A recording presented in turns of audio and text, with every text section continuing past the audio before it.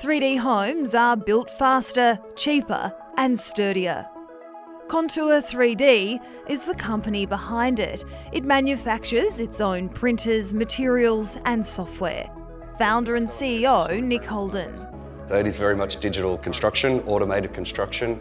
The printer pours layers of special concrete mix, one after another, in long swirls. Our material that we have here is 40% recycled. It uses a lot of waste materials that would normally go to landfill.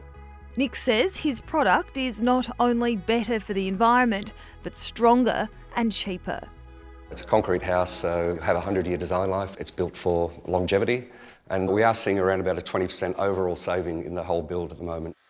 The build revolutionising traditional construction methods. So it took us 15 days to 3D print the walls. There was 140 tonnes worth of our material to go in here.